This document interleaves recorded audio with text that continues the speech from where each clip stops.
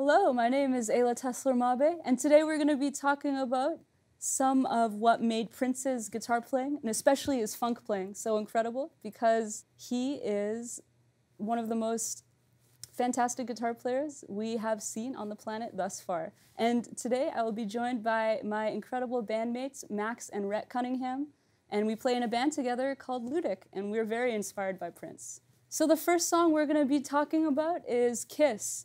Of course, the quintessential Prince classic, funk song, and this is what it sounds like.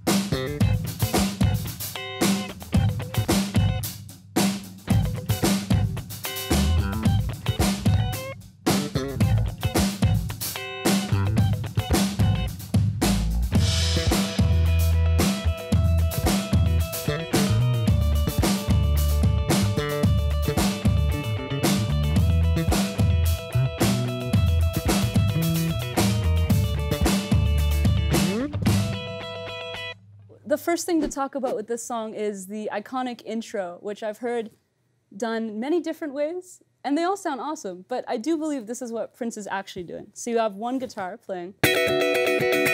That's the classic dominant 9 chord, and this is an E dominant 9. And you'll see this chord, come back later throughout the song, but what's also happening is pan to the other side, you have another guitar that's playing. And you might be able to see my wah pedal. As I'm playing it, I'm sort of moving it down, like that. And this chord is a really nice E13 sus4 kind of chord. And then in the breakdown, we have this chord shape where all you have to do is take your pinky and move it from the 15th fret to the 14th fret. And of course, you're getting that classic chicken picking sort of sound. Chicken scratch sound is the real funk terminology, sort of started with some of James Brown's iconic guitar players.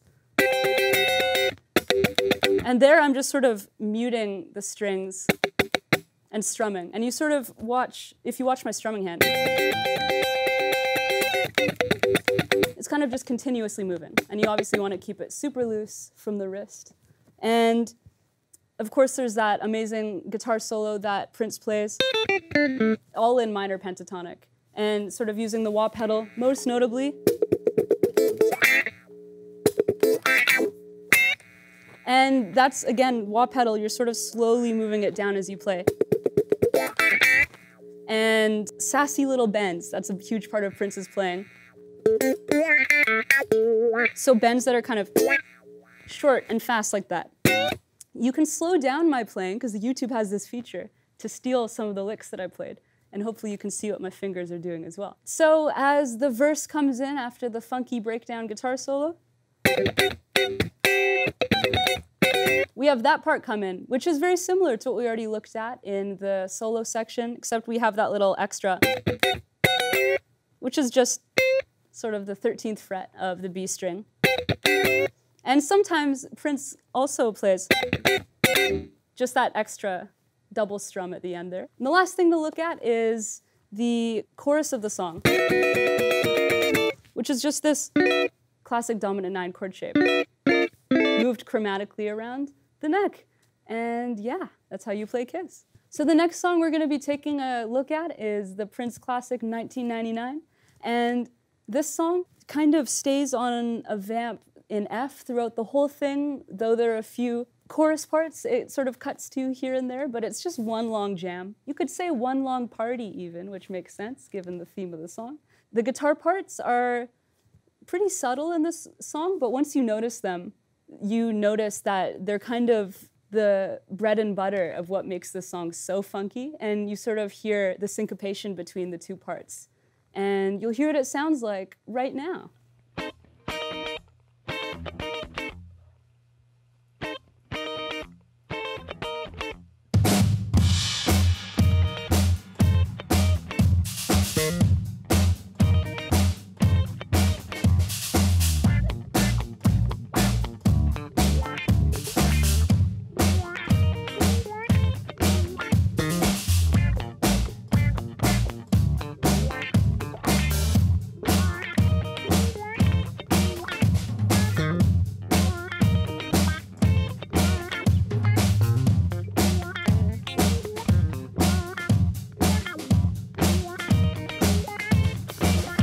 So the first main part starts pretty much at the beginning of the song and goes throughout the entirety of the song. And it's just an F dominant 7 chord. And you just take your pinky and you move it on up to the 11th fret, and you're barring the B string and the E string. And you're turning it into an F7 sus4. And it just repeats. And sometimes the strumming changes a little bit, but that's sort of the general idea. And it's obviously an incredible and an incredibly funky guitar part. And you may have also heard in, I guess you could consider it the chorus part of the song, that sort of syncopated guitar part. And that's on all of the offbeats, because this part of the song goes from a B flat major to a D minor. And so what this guitar part is doing is outlining those roots, but on the offbeat. So we have 1 and 2 and 3 and 4 and. It's on all of the offbeats. And then I play that little lick there, which doesn't happen every time in the song, but if you listen really carefully, you can hear it a few of the times Prince plays before going back to the other part.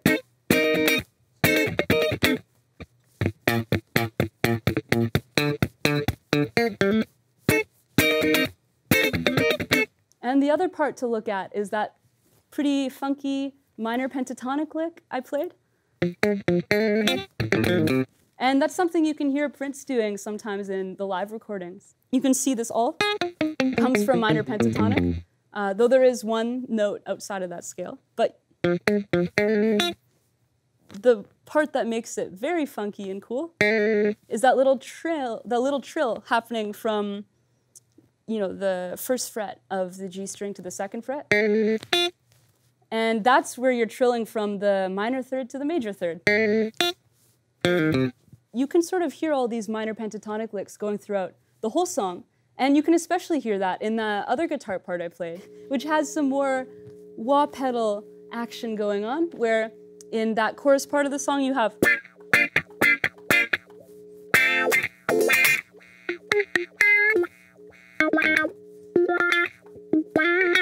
I should clarify, those little licks I'm playing, those are kind of improvised. I don't know exactly what Prince is doing there because I haven't gone through and lifted it note for note, but it is all coming from minor pentatonic, again, occasionally with a, you know, trill from the minor third to the major third. And one thing to note is what the wah pedal is doing. Especially this move makes me think of Prince. Here I'm at the 15th fret of the D string, and I'm adding a lot of vibrato to this note as I move the wah pedal down. And that definitely makes me think of Prince. And this is, again, falling out of my ear. Whoa.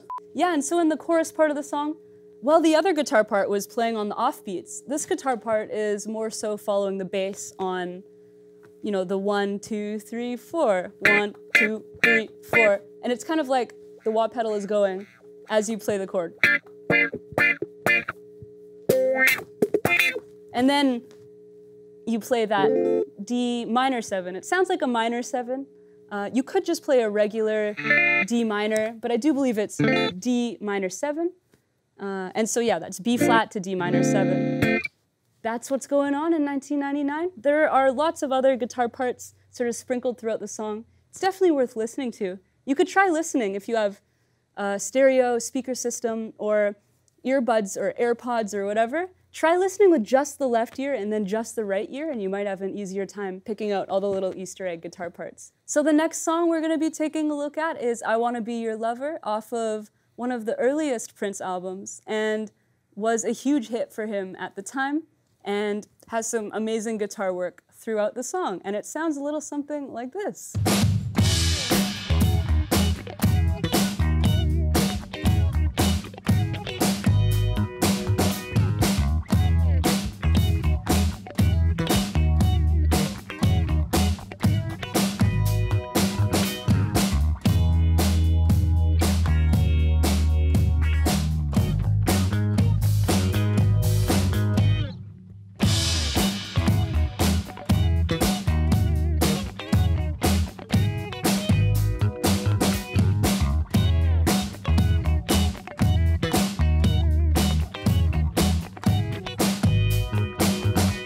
As is the case with a lot of Prince's music, you have more than one guitar part going on at any given moment.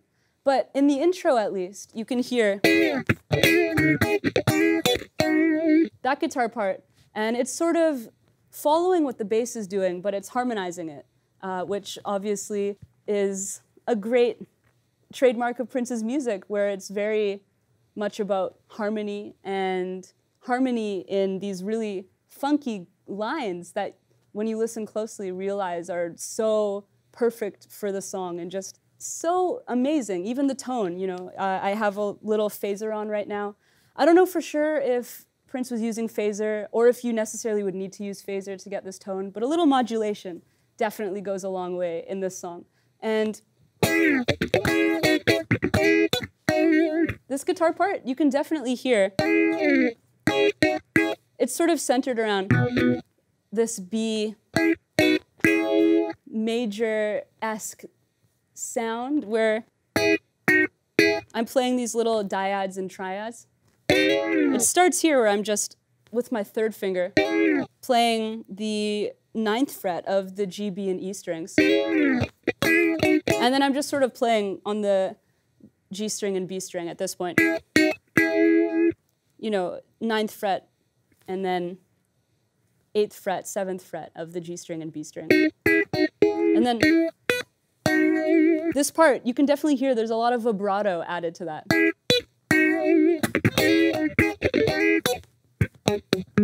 And you have lots of that going on between the notes. And of course, this phrase ends with this super funky move here on the 11th fret and the 9th fret of the A string. And I encourage you to maybe go back and watch the video and again, slow it down and see if you can pick apart what I'm doing, because I hope that you can hear the guitar parts a little bit more clearly than you would necessarily if you were listening to Prince's music, where it's maybe a little more buried in the mix, which is obviously a perfect choice on his part. The production, which was done by him, and all of the playing, which was done by him, is just perfect for the song. And so yeah, this part only happens in the intro, because throughout the song, it sort of becomes a little bit less harmonized. It just becomes a single note sort of thing as the verse begins and the chorus happens. But that's what's happening in the intro. There's another guitar part, which is arguably the more iconic guitar part. Right there, which is just an octave where you're playing the 11th fret of the G string with your first finger, muting the B string, and then your pinky's at the 14th fret of the E string. And it's all very, very staccato, that's the word. And how you achieve that sort of sound, you know, with funk in general, is when you play a chord, you instantly lift off with your left hand. Because if I left my left hand, it would sound like that. And obviously that's not quite what we're looking for.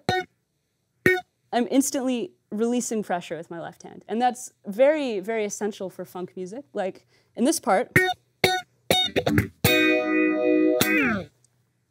we have that little chunky strumming, and then this chord here actually does not highlight what I was just saying about staccato playing, because you're letting this A flat minor 7 chord ring out. But you'll hear what I'm saying in just a second when we go to the pre-chorus of the song. That's some of that funkier staccato playing where I'm, you know, releasing pressure instantly. But these chords, I have an E major 7, E flat minor 7, and then this is where we hear two guitar parts. One guitar part is sort of mirroring the bass playing. And then we have another guitar part that is playing something like. And that's actually just taking what the keyboard is doing in that part of the song. I don't know if there's necessarily a guitar part there. I can't recall off the top of my head. But at the very least, there's a keyboard playing this here. And this is just taking, you know, that E flat minor 7 chord. You start with nothing on there. And then you hammer on with your third and middle finger. And then you're back into the chorus of the song. Thank you so much for watching. I really enjoyed making this video. I hope you enjoyed viewing it. And thank you so much to my wonderful bandmates and friends, Max and Rhett, for joining me today to create this Prince video. And please let me know down in the comments what you think the funkiest Prince song is. I would love to know.